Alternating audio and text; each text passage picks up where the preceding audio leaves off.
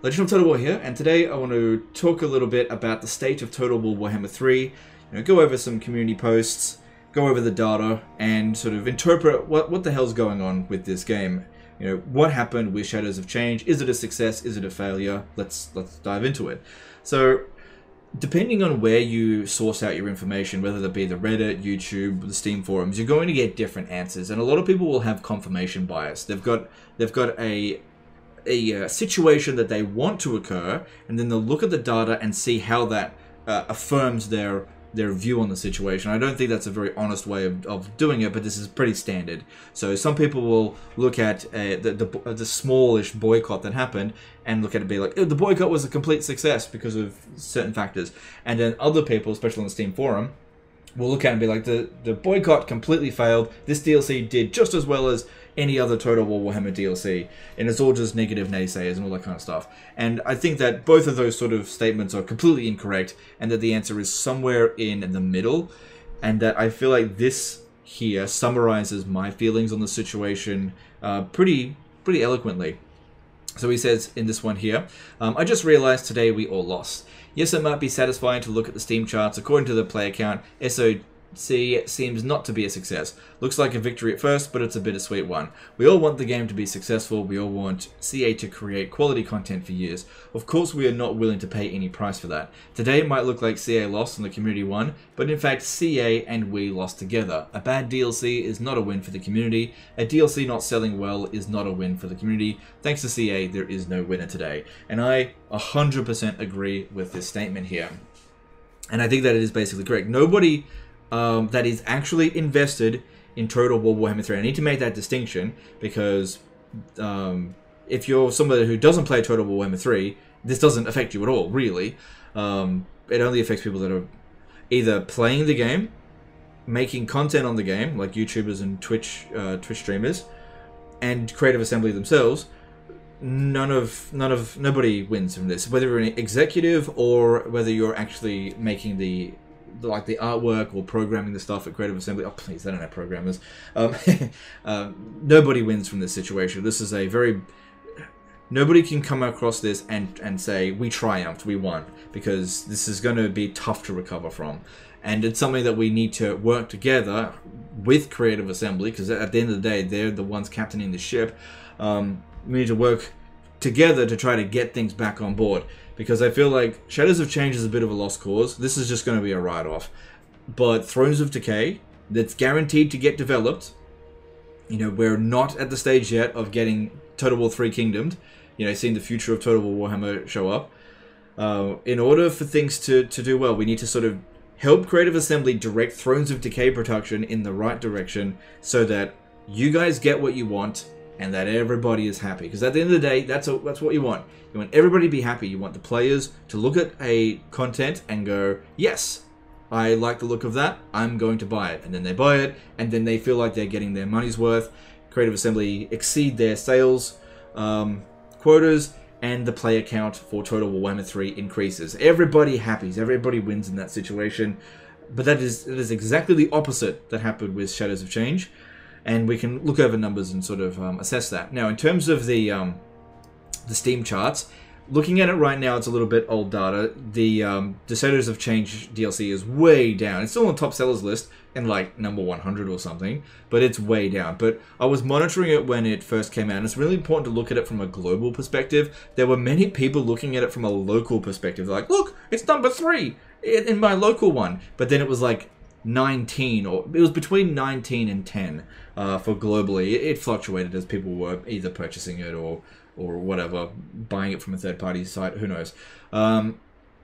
But if you have a look at that, the difference between being number 10 on the global top sellers list and being number like 2 or 3 or even 4, there is a big difference. There's even sometimes a big difference between being number 10 and being number 9. It's not like it's a linear graph where, oh, if you're number 10, you get 1,000 sales, and if you're number 9, you get 2,000 sales, and if you're number 8, you get 3,000 sales. No, it doesn't work like that. It's more like if you're number 10, it's 1,000. If you get number 1, it's 1,000,000 sort of thing. There's a big distinction between each individual step.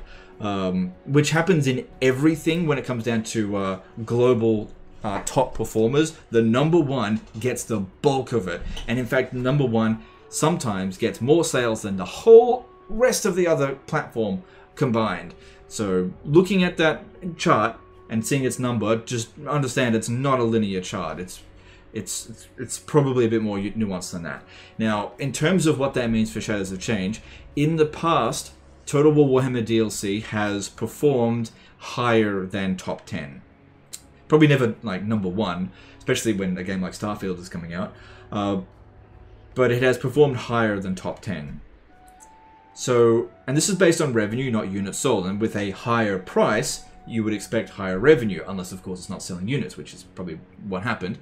But people compared it to previous DLCs, and which is, I think, an accurate representation to do, and that Shadows of Change performed in the bottom 5 across all Total War Warhammer DLC, at least in terms of the Steam charts. We don't know the exact numbers on this. Creative Assembly actually provides us like financial supports on that, but one thing that can definitely be assessed is that Shadows of Change was not probably the worst selling Total War Warhammer DLC, but it is the worst selling DLC in quite a few years at the very least, because a lot of the worst performing Warhammer DLCs is stuff that happened in Total War Warhammer 1. And a lot of people forget that Total War Warhammer 1 was relatively small. It didn't have a huge player count, and Total War Warhammer didn't start getting a pretty nice player count up until midway through Total War Warhammer 2. And then a lot of people say, well, Warhammer 3 is only just beginning.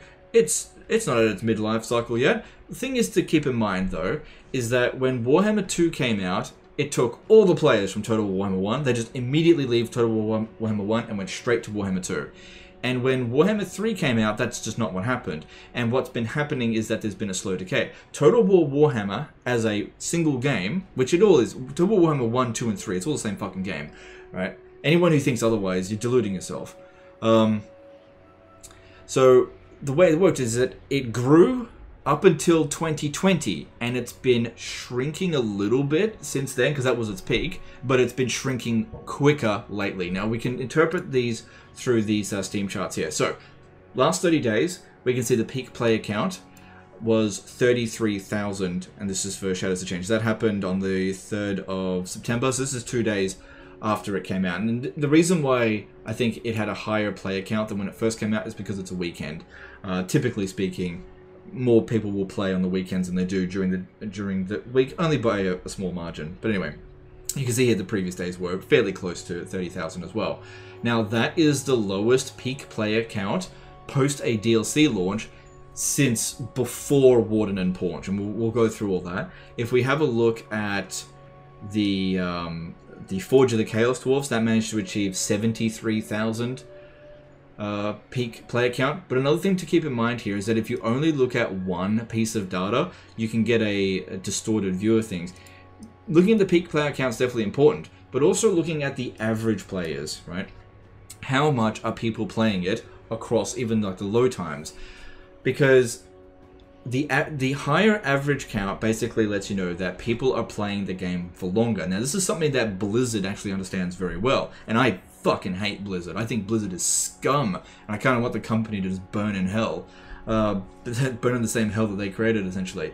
It's irredeemable, Blizzard. But they understand one thing. Keep people playing your game. Don't let them leave. This is why the games are super friggin' grindy, because they understand that if a person has invested a certain amount of time in a game, then they feel that their financial obligations towards the game, the financial spending on the game, feels justified. If you're spending 10 hours a day on a game, then what's buying the battle pass, really? You know, what's buying a few cosmetics if you're spending, you know, your entire month on the game? That's a sort of justification that you hear happen. Now, when it comes to Total War, you hear this similar sort of rhetoric. Oh, you know, you could go out for a nice meal, or I can get 100 hours out of this DLC. You hear the same sort of rhetoric.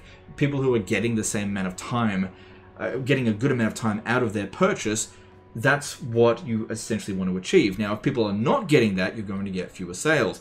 And one way to see that is average player count. So don't just look at peak player count. But anyway, if we go through it. So Forge of the Chaos Dwarf there, and if we have a look over here with this was the launch of Immortal Empires.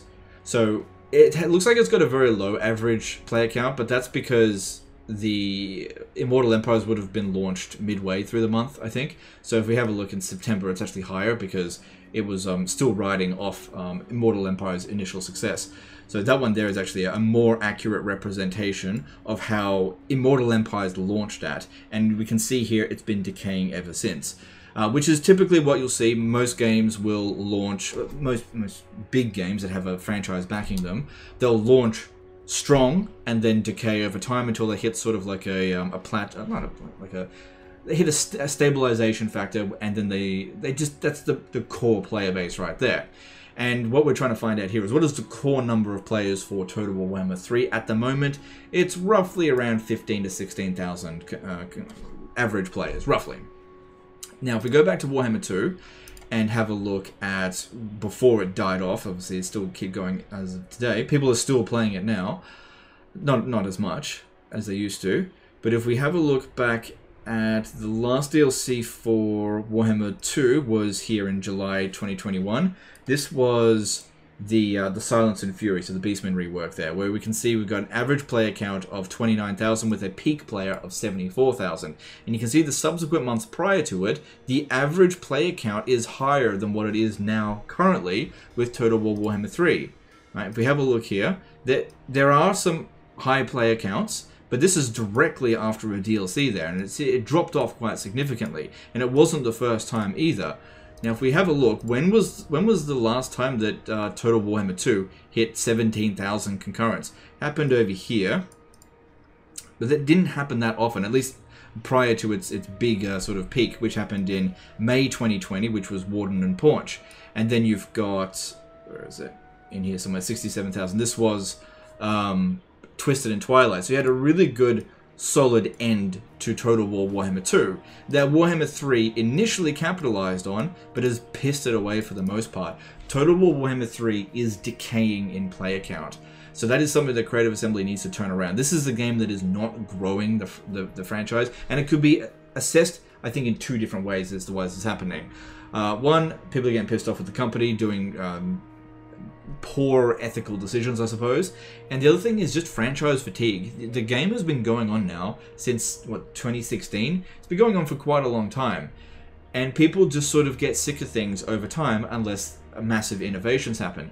Now, massive innovations were happening with Warhammer 2. I don't know if you guys remember, but there was a time when in Warhammer 2, if you were caught at sea, you had no choice but to auto-resolve that battle. You just couldn't fight the battles manually.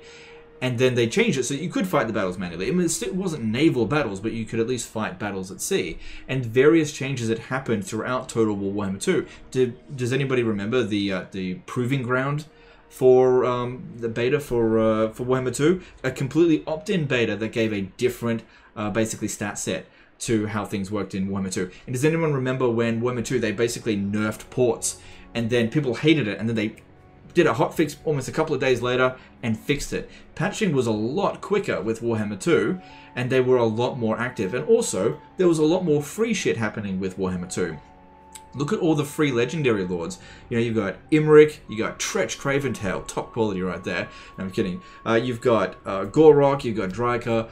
There's a lot of really good legendary lords that are completely free if you just own the game, or another piece of DLC. With Warhammer 3, what do you get? You get heroes, which they don't provide much replay value. And don't get me wrong, it's good to get heroes, but if we're only getting heroes as a free side of things, what you're doing there is you're telling the people who are just supporting the game by playing it that they're not good enough, basically. The only people who are really going to get the most out of this are people who are going to pay the money for it. And I think that's quite unfortunate. So the player count is decaying. And it's not doom and gloom yet, but what we're seeing here is a bit of a leaky ship. It's starting to creak a little bit, and I think some people are starting to basically take their ticket to get out of Total War Warhammer, which is unfortunate because this game is supposed to live on for another 3 or 4 more years, and it doesn't really have that much further to fall before the future of Total War Warhammer 3. Now, I don't think we're in danger of that right now, and it's certainly not going to happen in the next few months or even in the next year. But this is something to seriously consider if things, like this number here, 16,000, and it's probably going to be a little bit higher once September is actually over. But if we have a look at this number here, I reckon between September and December, we are probably going to see a lower average player count sometime between it. So probably in November, we are probably going to see maybe 14,000, 13,000, 12,000 average player count, which is the lowest it's been so far. And then if Thrones of Decay does the same shit as Shadows of Change, then expect it to go down even further. And what this means is that you're not going to get Ind or Kuresh or the Sea Peoples or whatever. Sea Peoples, I don't know, the Amazons. You're not going to get them because the game's going to die off. The only way to get those is if the play number goes up. But the thing is, that's not your responsibility. That's Creative Assembly's responsibility. Anyway, things to assess with that kind of numbers. Basically, just to summarize, we all lost. Okay. Nobody who is actually invested in this game is happy about this situation because, you know, it's been review bombed. It's overwhelmingly negative on Steam. 12% positive reviews over the past just recently. That's not good, but at the same time, I'm not going to tell people not to review bomb it. You should use your voice heard wherever you want. I support people who want to leave a positive review and a negative review. If you want to purchase this DLC, if you want to not purchase it for whatever reason, you should exercise your free will with all this kind of stuff. And I think my job here is to try to give you information about how best to use your voice to achieve what you want. And I think what the player base wants, most of all, is higher quality content at a more reasonable price, and also better patching. Now, we've had a few hot fixes, which is definitely good, but it has not improved the player count for Total War Warhammer 3. We can see here look at that, we're back to peaks of. Then this is Friday, so I don't think we're going to see another 30,000 day this month. So the hype of this is well and truly over. So we've also got some other posts over here that I want to go through because, like I said, I've been enjoying reading the Reddit and I want to share some of these ones. Especially this one here. If Total War AI played chess, this was fantastic. Apart from one little thing, which everybody in the comments there pointed it out.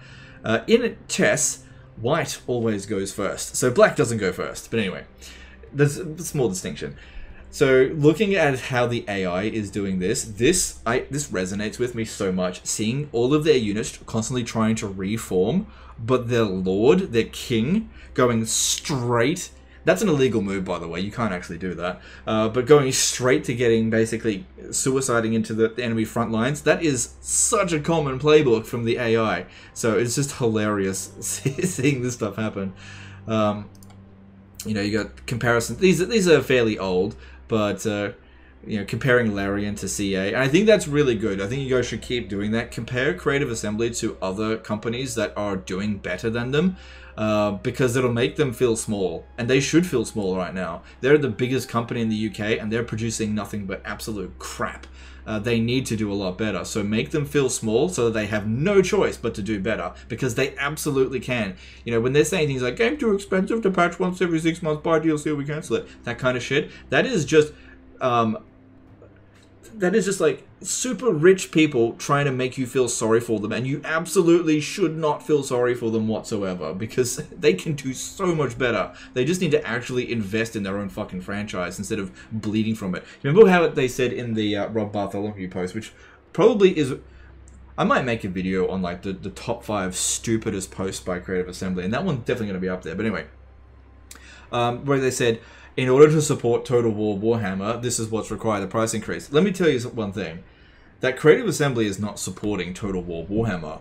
Total War Warhammer is supporting Creative Assembly. Make no mistake whatsoever. You guys have all of the leverage. All of it. And what they're trying to do is they're trying to take away your leverage. They're trying to take away your power, make you feel like you have none. If you withhold money from Creative Assembly for Total War Warhammer, their entire ship bloody falls, because I really don't think that both Pharaoh and Hyenas are going to be making much money. They are going to be relying on Total War Warhammer more than ever. And so what they're going to try to do is I think they're going to try to palm off their losses on those two games onto Total War Warhammer by trying to squeeze more out of that, but don't let them do it. They're the ones that decided to make Hyenas. They're the ones that decided to make Total War Pharaoh. They should fucking just eat that cost. That's up to them. They made some stupid decisions. That's on them. You guys shouldn't have to pay for it. So you can absolutely demand better quality from them. You know, and a bit more transparency. What is it with Creative Assembly as well? They are so dishonest, that they are so terrified of telling people the truth, that they think that the community is so stupid that they'll swallow up some of the most absurd lies ever. Like, oh, it's the cost of supporting this game. There's like 5 people working on the friggin' DLC, and it makes shitloads of money. There is no way that Creative Assembly is supporting this game. It's just not the case at all. It's the other way around. But anyway, you can make comparisons with them about companies that are doing way better than them, and they should be held to that account.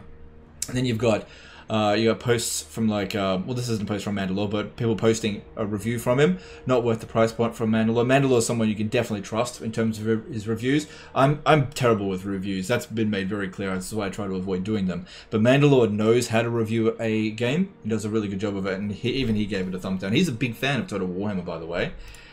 And then we've got this. Stop showing consumers that they can expect a well-maintained product. See this right here? I actually like that show, The Good Doctor. I've been watching it. But this is not industry standard.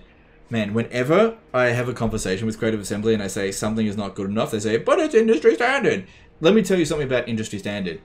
That doesn't mean shit to me, okay? It doesn't mean shit to anyone. Industry standard is dog shit with gaming, because you could argue that what Blizzard does is industry standard. And let me tell you that Blizzard and companies on the same degree of scumbagginess should not be industry standard. What should be industry standard is, okay, Larian maybe went above and beyond, but there is a big difference between what Larian does and what CA does, and even going somewhere in the middle would be more acceptable, because industry standard is fucking trash, and it should never be used as an excuse. And anytime anyone ever says this is not industry standard, laugh in their fucking face, because the industry standard is on the fucking floor. Okay, Blizzard and companies like that have no standard whatsoever. They're entirely built around scamming you for as much money as they possibly can get out of you. There is no industry standard but what you make of it. And that's really important that you guys understand that, because you guys get to dictate what the industry standard is, what you will and will not tolerate. Don't tolerate garbage from scumbag companies, and they will stop doing garbage, I suppose. And then the final thing I suppose I want to get to is Total War Pharaoh. So this is the next Total War game, and it is currently sitting at 776 in top sellers list. Now, to be honest to it, that's the highest I've seen it so far. Okay, I've been monitoring this constantly over the past few months, I suppose, and it was sitting at around 1,000. So it's starting to gain sales. Now, here's a big kicker. The difference between being in the top 1,000 and being in the top 700 is probably a handful of purchases. So we're starting to see a handful of purchases to come through in Total War Pharaoh now. It'll be really interesting to see what this game does. Personally, I'm not invested in it whatsoever. I'm not going to buy it. It looks like absolute trash. And again, it's got nothing to do with the time period. I'm really interested in ancient Egypt, in Bronze Age Egypt. But what I'm not interested in is a reskin of Troy, because Troy's battle systems are fucking trash. And again, I watched the Twitch streams of this game, and it just does not look like these battles are very good, and I think they're going to be really repetitive and really boring. I think people who purchase it are going to be really disappointed with it, but that's just my thoughts. I could be wrong about that. But whatever the case is, there is no way in hell that this game here is going to be anything other than a footnote in Total War's history, similar to Thrones of Britannia. It's going to have next to no player count, and will just be forgotten, just like Thrones of Britannia was, because it's a nothing Total War game. And the fact they dropped the Saga title, this really gives you an idea of how dishonest Creative Assembly is, right? This is a Saga game, make no mistake. It's just like Troy, it's a Saga game. It's a very low-cost game that is really supposed to be like sort of a McDonald's sort of fast food type Total War game.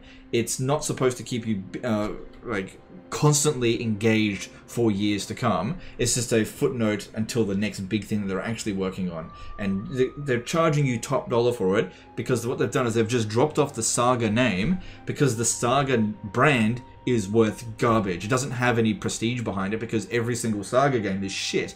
The only Saga game that made them any money, which by the way I want to point out that For the Samurai may have been branded as a Saga game, but it's not a Saga game, okay? Because it's part of Shogun 2, but whatever.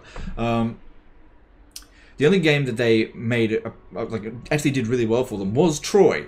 But Troy only did well because people got it for free, and the Epic Game Store basically paid for everybody to get that for free.